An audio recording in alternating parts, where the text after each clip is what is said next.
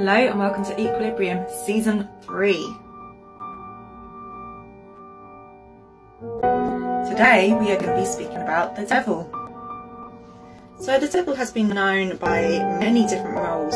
So one being the spirit or power of all evil, one of the 7 princes of hell, and also the prince of evil spirits. It's also known in many different religions across the world, including Christian theology as well as Islamic theology.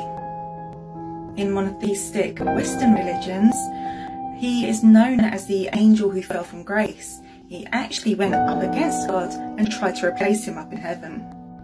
In Christian theology, it was the aim of the devil to take humanity away from life and in fact actually turn them towards death and destruction.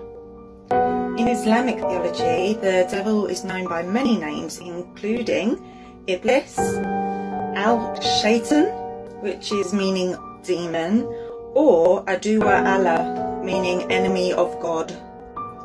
There are many tales of the devil, including in British folklore.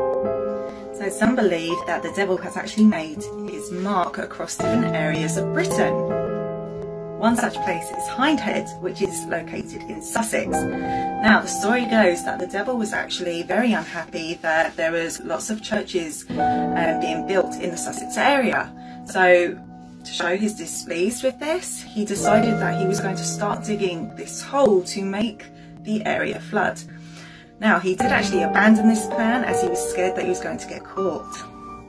The bowl-like remains then led to be called the Devil's Fruit Bowl.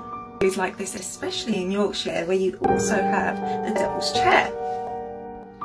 The Devil's Chair can be found at the southern entrance to the largest prehistoric stone circle in Britain.